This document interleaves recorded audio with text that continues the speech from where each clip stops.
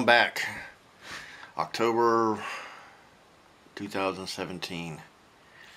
And I had to take a little break. I guess I kicked off there June or so. I had this show I had to do. And also I was dealing with the obvious rejection of not getting into Texas Biennial, which I thought I was going to be a shoe-in for some reason. I thought it was far time to advance true Texas asshole art, but apparently, yeah, it was fail.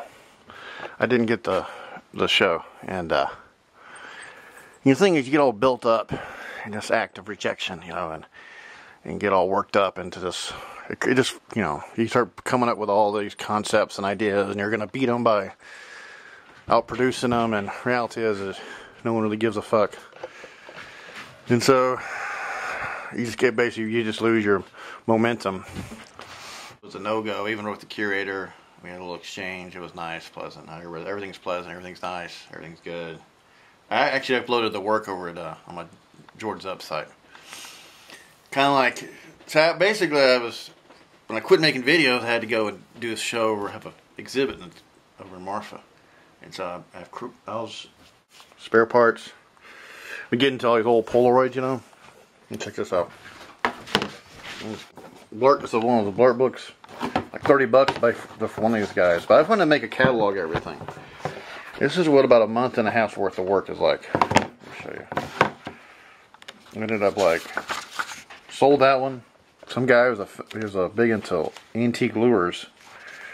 That was an easy sell, and then there's that building there. That's all that work there. Mr. Backwash, man spreading out, all this stuff. Sold these two guys. I think there's anything funny. Sold these two. Sold these two. Sold that one. This one still in the wait. I don't know why. But let's see here. Didn't sell that one. That's actually the title of the show. And sold this one. Live Crash. And this sold that one amazingly. This was a painting I tried to do a Blossom, but it just was a disaster. That was one of the first ones that sold. Couldn't believe it. And then this one here this is a bar called Harry's, and people ask me, well, what's the most scary? I told people the most scariest painting in the whole show is one of this DPS officer in front of Harry's, because that's when everyone is here hanging out, and you're always wondering you're gonna make it home at night. And there's one over. Did another Ruby painting. And here's me sort of trolling this one gallery over in Marfa called Eugene Bender Gallery, and it's supposed to be streetwalker harassed an old man in a wheelchair. I even sent him the photographs of this, but I didn't get any response. See, just like me, I'm the streetwalker harassing this old gallery guy. And this got into the internet, or Glass Tire, which is pretty good. But I could, of all the ones, I don't know why. I got to the point, actually, it was this painting of this lady I know over in San Marcos.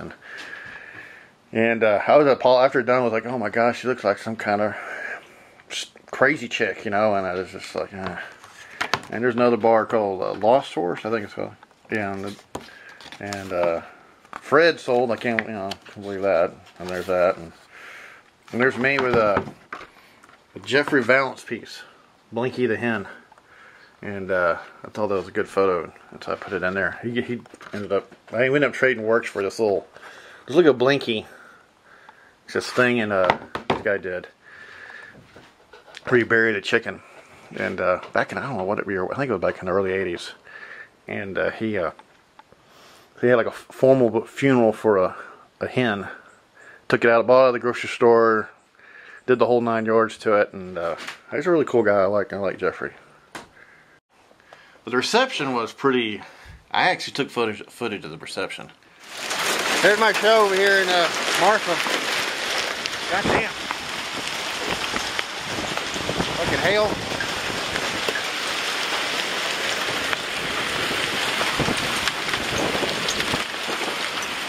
Alright.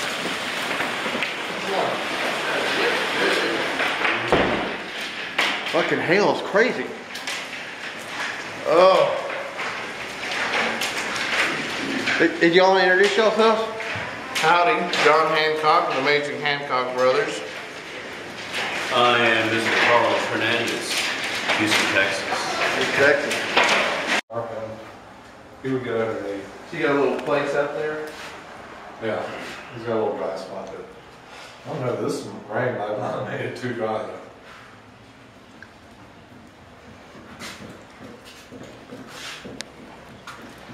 I mean, it was only like a handful of people. One of the funny parts of the thing was these three drunken.